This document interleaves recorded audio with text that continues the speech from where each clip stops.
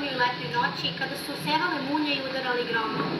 Babica koja je porađala njegovu majku protumačila je ove nebeske pojave kao znamenje izuzetne sudbine novorođenčeta i rekla je njegovoj majci da će ovo dete biti dete kao ona.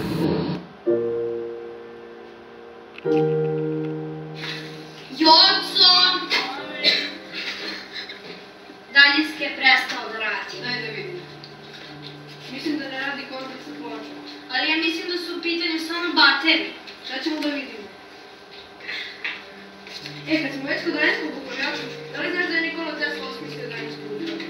Znam, a znaš li ti da kada je on bio mali želeo da pušta brodove niz vodu tamo gde je on hteo, a nigde ga je vetar vodio? Znam, on je nakon nekoliko decenija demonstrirao svoj rad tako što je upravljao brodićima uz pomoć daljinskog upravljača.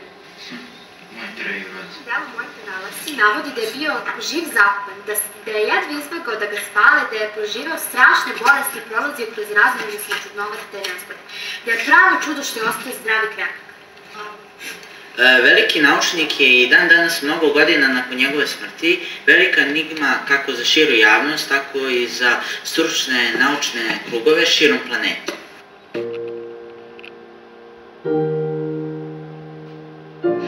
Nije mi žao što su ukrali moje ideje, već što nisu imali svoje. Ako budem imao sreću da ostavim barem neke od svojih ideja, to će biti dobročinstvo za cijelo čovečanstvo.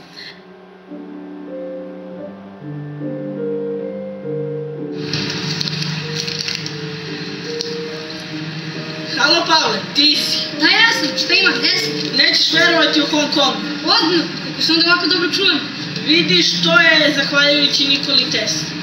On je još 1900. godine patentirao bežični prenos električne energije i informacija poznatiji kao svetski sistem Nikole Tesle. Čemu se to radi? Sistem omogućava da se bilo koja informacija ili čak slika prenese u bilo koji kraj sveta. To je nevjerovatno, da nije Nikola Tesla i njegovih izumima, mi sad ne bi mogli da pričamo.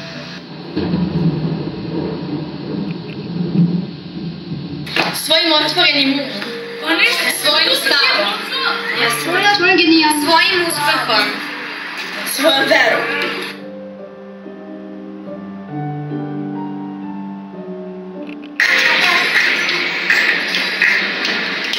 Ne, ovo mi je bilo omiljeno pesma. Ove godine proslavljamo 160 godina od rođenja Nikole Tesle. Tim povodom mi ćemo reći nešto o radio prije. Šta će mi ovo? Nemoj, hajde da čujemo. Ajde. Nikola Tesla se smatra pronalazačem radija. Pre toga se prvenstvo u ovom pronalasku davalo Markoniju, koji je navodno imao više poslovnog duha. Zapravo, Markoni je čistio Teslinu radionicu, naišavši na nacrte radija, ukrao je ideju. Tom prilikom je dobio Nobelovu nagradu. Vidiš da nije trebalo da ugasiš, saznali smo nešto novo. Dobro, ajde, bila si u pravu. Taj čovjek je stvarno bio genije.